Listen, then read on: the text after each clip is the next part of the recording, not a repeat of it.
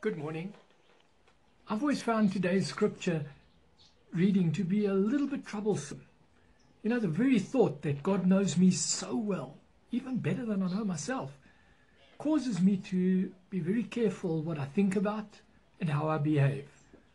But it also fills me with a certainty, a contentment that despite who I am, God's with me. Let's read together. I want to read from Psalm 139 verses 2 to 6, and it's where King David is explaining who God is, and he's speaking to God. He's having a discussion with him, and he says this: "You know when I sit down or stand up.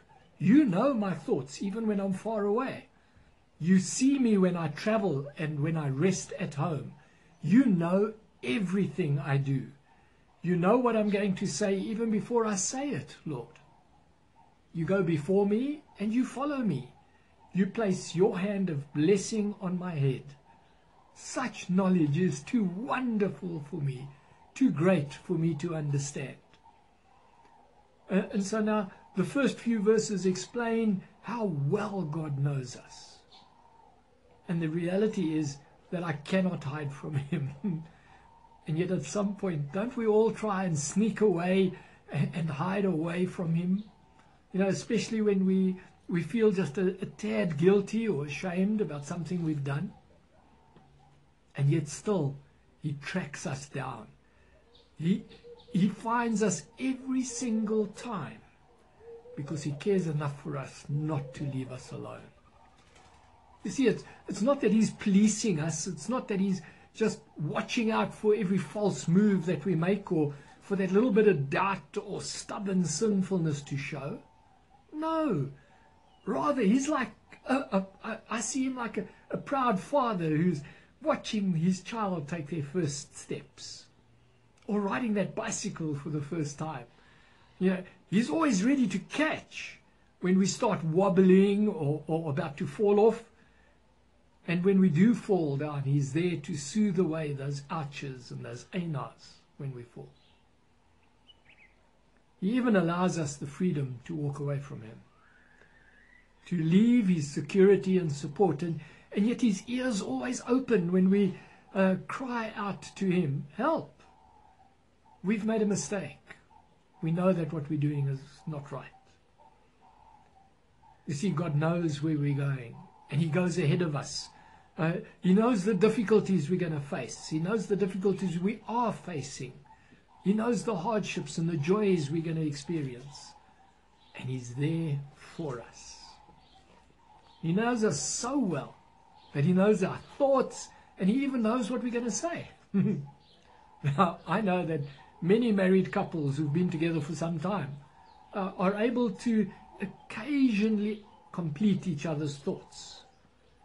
Or they occasionally come to the same decision independently of one another.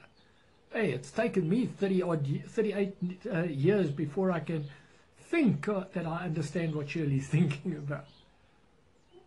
You see, we've only just begun to know how each other's person thinks. And yet in his absolute sovereignty, God knows all our thoughts all the time. And the last two verses that we read really highlight God's grace and love for us. You know, despite our own personal choices, despite the road we're walking, God chooses to bless us. This blessing is also explained in Genesis chapter 27 when we read how Isaac blessed Jacob and Esau, so that they lived out their future with God's blessing and prosperity on them. God's hand of blessing on us is sufficient for us to live prosperously on. We do not have to fear lack nor shortages. God supplies all our needs.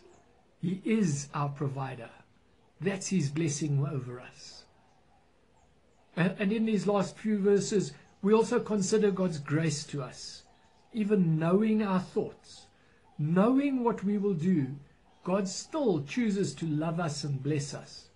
This is God's commitment to us. It's his grace demonstrated in our daily life.